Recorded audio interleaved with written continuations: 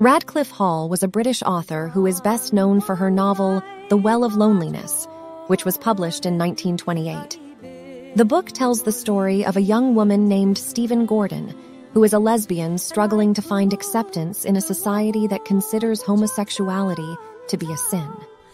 Radclyffe was born in 1880 in Bournemouth, England. She was the youngest of 5 children in a wealthy family and was privately educated. As a child, she developed a love for writing and started writing stories and poems at a young age. In 1907, Radclyffe met Mabel Batten, who would become her life partner. Mabel was a married woman, but the two women fell deeply in love and began a relationship that lasted until Mabel's death in 1916. Radclyffe's relationship with Mabel deeply influenced her writing, and she often explored themes of same-sex desire in her work. The Well of Loneliness was her most famous novel, but it was also the most controversial.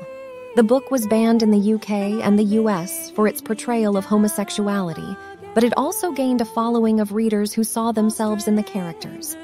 Despite the backlash, Radclyffe continued to write and publish books that challenged societal norms. She was a proud lesbian and refused to hide her true self, even in the face of persecution. Radclyffe Hall's life and work were groundbreaking for their time and continue to inspire LGBTQ+ writers and activists today.